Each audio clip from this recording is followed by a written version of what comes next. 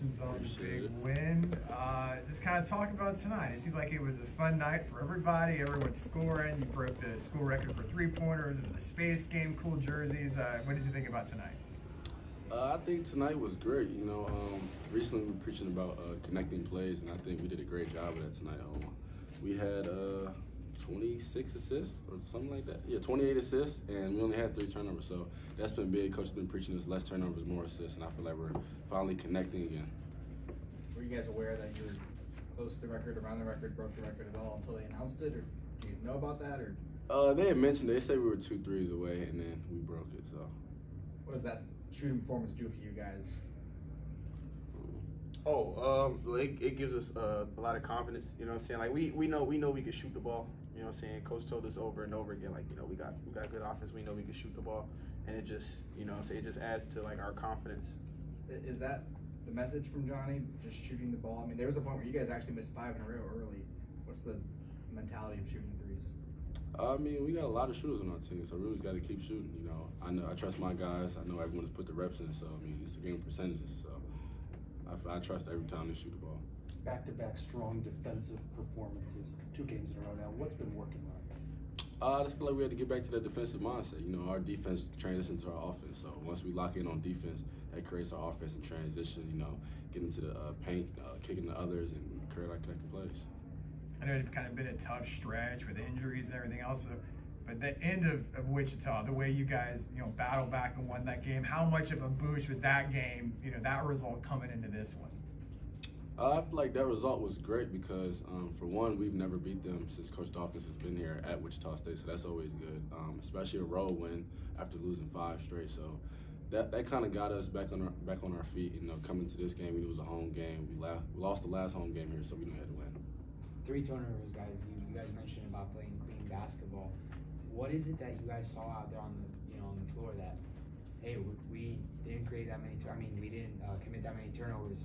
How can you guys translate that moving forward? I would just say we got actually something posted on our wall in the practice gym. Just keep it simple. I mean, I feel like we just hit the open guys and the other guy make the open play. So. You've had Michael Durr out for a little while. Now you guys have kind of gotten back to keeping opponents under 70. How have you guys managed to adjust on both defense and offense without having him on the court? I feel like the message for the past few practices was, you know, heating guys up, making guys uncomfortable, and then just getting back to our defensive principles, being in the gaps, talking. You know, you'd be surprised how much, you know, talking helps you on defense. You know what I'm saying? You know, there's no miscommunication. Guys are where they're supposed to be. We talking and we're more sure on defense. So, you know, just getting back to what, that's what we've been doing. You know what I'm saying? We kind of got away from that a little bit and we lost 5 in a row. So we just getting back to what we've been doing. And then that number 28 assists, you mentioned it earlier. Just how important does that number jump out at you in the stats? I mean, that's amazing. You know, like Coach said the other day, usually we get around 15 to 17 assists. We win like 90% of our games. So to see that we had 28 assists tonight and we won by 40, I mean, that's just great. It's going to build our connecting plays down the stretch. You know, we're trusting one another again, so I feel like it's great, especially moving forward. We're going to deep conference, late conference time. So, what did you think of the Citronaut space uniforms? I thought they were great. I loved them. Yeah, well, I definitely love to play in these again. You know, if we get the opportunity. Well, we also had the 501st Legion coming out tonight, a little bit of a Star Wars theme to this space game. How are you guys big fans of Star Wars, and what was it kind of like to see some of those costumes out there today?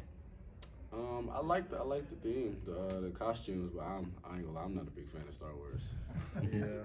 Well, I mean, if it's on, like, and I'm watching it with somebody, I ain't gonna lie, it's really interesting, but like, I'm not like a really.